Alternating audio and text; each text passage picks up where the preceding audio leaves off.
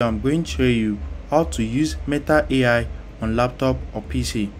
So if you want to use the Meta AI artificial intelligence on your PC, let me show you.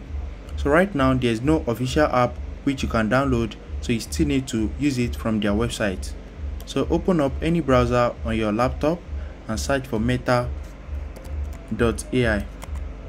Once you search for meta.ai, it's going to take you to the assistant directly.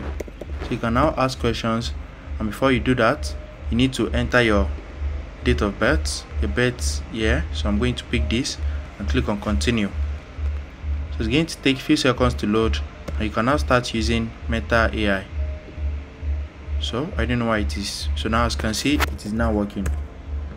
So if you want to access more features from the Meta AI, you need to sign into your account. So you can just, so let's go back, and you need to click on login at the top right corner. So once you sign into your account, you can now do other things.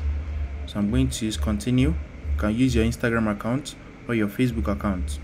Very easy and straightforward, and that's it. So I don't want to waste any time, but that's it. If you found this video helpful, smash the like button and subscribe. You can now go back to Meta AI and your account will be created.